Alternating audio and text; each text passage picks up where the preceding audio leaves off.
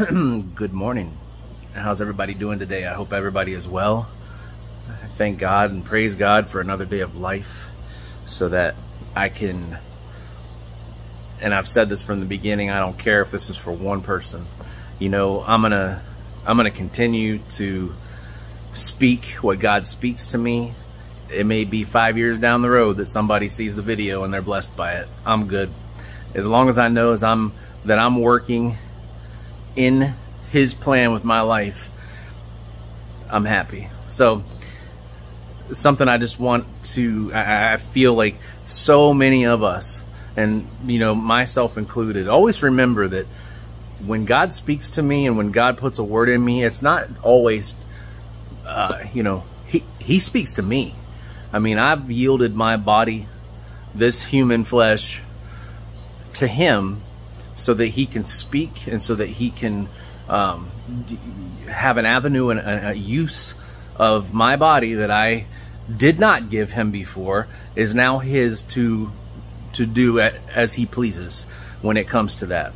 So anytime there's a word given to me, always remember too, number one, I'm probably speaking to myself, and number two, that God blesses me just as much with that word. So today is something that I know in 2021, I'd probably say it's into the high 90s, if not 100%, of people in this world are full of worry. We are worried about the pandemic. Obviously, look at me. We are worried about the financial future of our homes, the financial future of this country. We are worried about supply and demand. We are worried if there was a gas shortage. We've already seen how people go crazy. Regardless of what your status is when it comes to if you're a believer or if you're not, there are just as many, if not more, people who consider themselves or are believers that are stuck in this horrific hamster wheel of terror and fear. One thing we need to realize is that God called us, His people, to be separate. He didn't call us to be like everybody else. He didn't tell us, or He did not advise us to take on life's problems the way that somebody without Him would. As a matter of fact, the word's completely opposite. And I know in 1 Timothy, the Bible says that He did not give us a spirit of fear. And there's a very important part of that, next part of that verse. He gave us a spirit of power and of sound mind. So the Bible says, I think it's 1 Timothy 5:7, that God did not give you a spirit of fear, but He gave you power and a sound mind. I really want to read that verse now, but I'm not going to back out.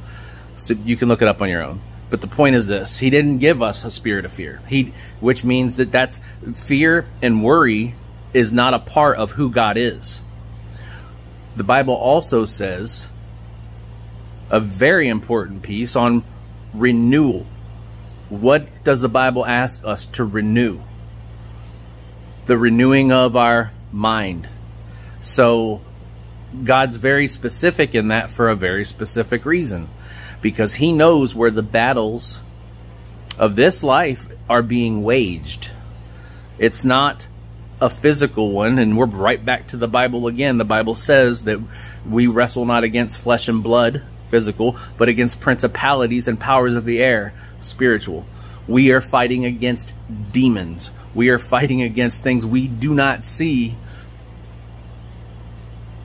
and not against flesh and blood. So as a believer, this is why it's so important for you to know the Word of God. The answers are there.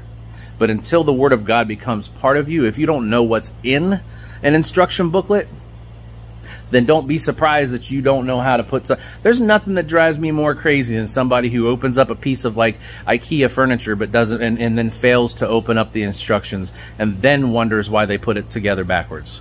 Nothing drives me more nuts than that. And you know, the same thing applies with God.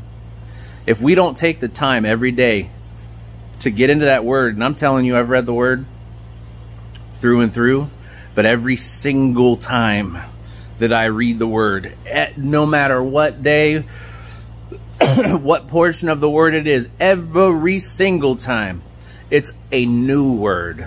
It's almost like a regeneration. It's unreal. It's awesome. The word of God's amazing. And my point is, learn it. Have it within you. When you learn the word of God, when you consume the word of God, it becomes part of you.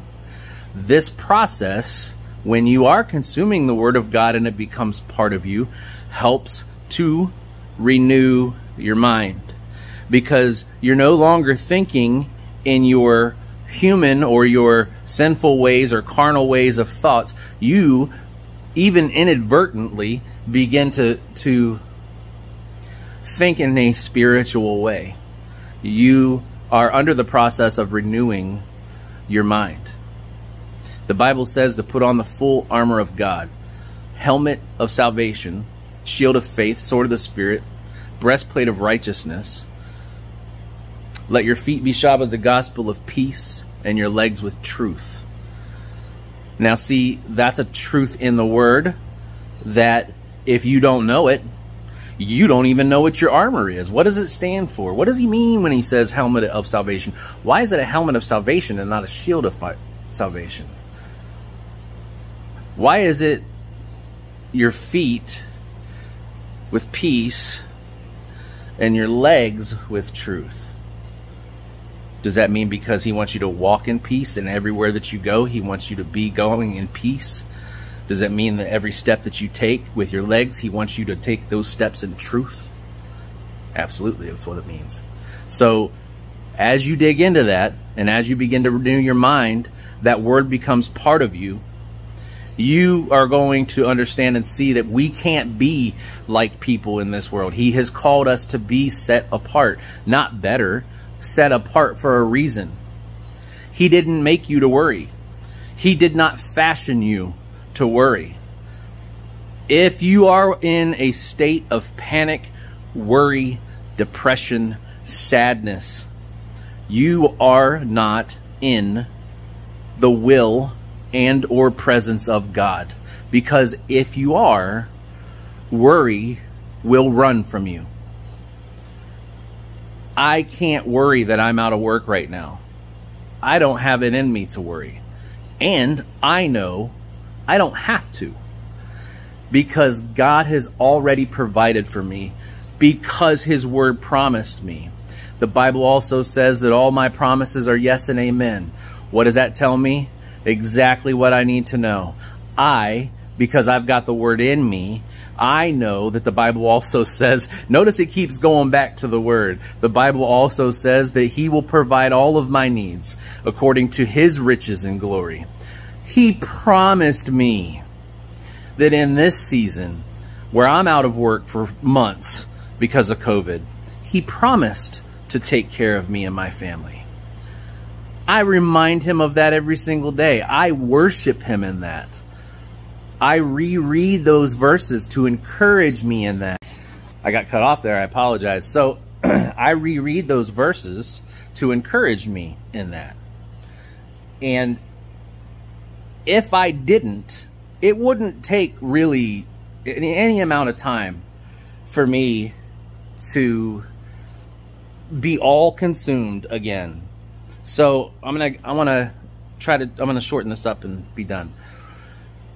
My next point is this, and you know, the last couple of times I've said I've challenged people to take a 5-day fast off of social media, not just social media, but media.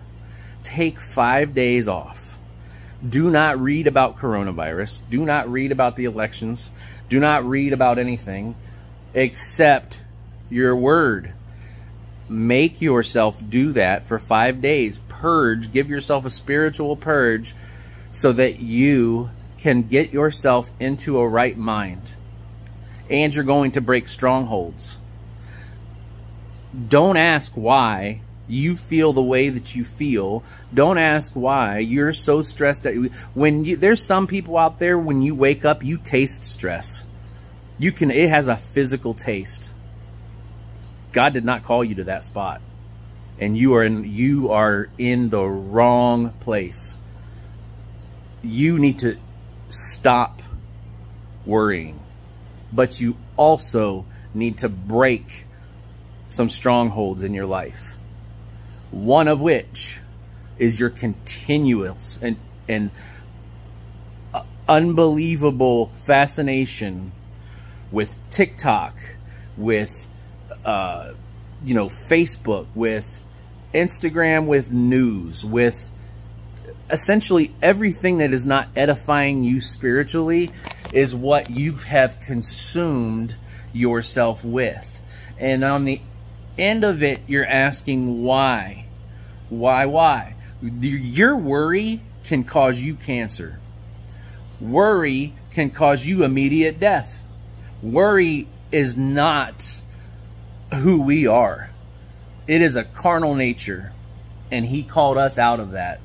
And He gave us the opportunity to be out of that through His birth, death, and resurrection.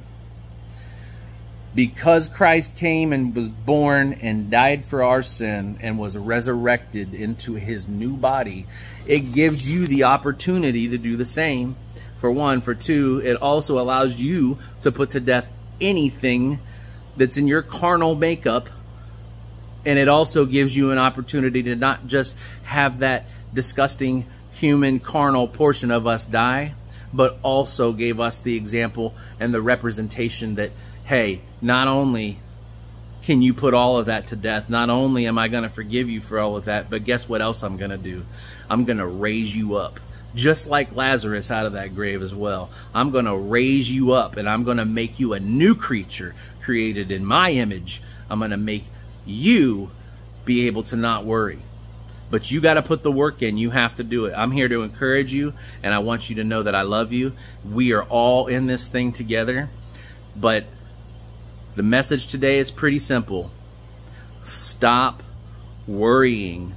Start reading. Get in your word. Get in your prayer time with the Lord.